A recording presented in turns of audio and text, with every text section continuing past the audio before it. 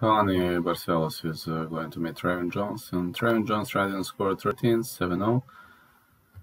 This is a fighter out of Guam, and 5'7", 70 inches is his reach. Trevin Jones is coached by Josh Santos. In his last outing, he lost to Sergio Kramonov via guillotine choke. Prior to that, he destroyed Mario Bautista.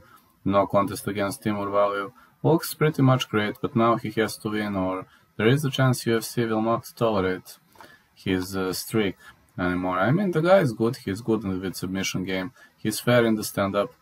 Good cardio machine, but Raoni Barcelos is on a whole new other level. 5'7", 67 inches is his reach.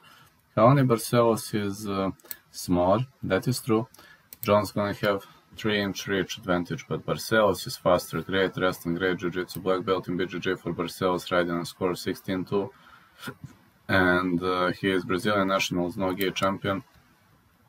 Barcelos defeated Kurt Holobaugh, Chris Gutierrez, Carlos Joaquin, Said Nurmagomedov, Kali Taha, and he lost to Timur Valiev via majority decision. He was heavily robbed, but the former RFA champion is very, very great finisher, and I think he has better finishing ability than Trevin Jones. I also think he has better cardio. So wherever the fight goes, I'm gonna give advantage to Raoni Barcelos. In the stand-up, I think he is more explosive, especially in the clinch. I believe Barcelos is going to make more damage. Jones can take a beating, but he showed that against Timur Valiev. I mean, he fought very well against Timur Valiev. He improved his skills, that's true, but he even defeated, Raoni Barcelos even defeated Said Nurmagomedov, so I think this guy is very, very strong. I think Raoni Barcelos is very, very strong, so I'm gonna pick Raoni Barcelos to defeat Trevin Jones.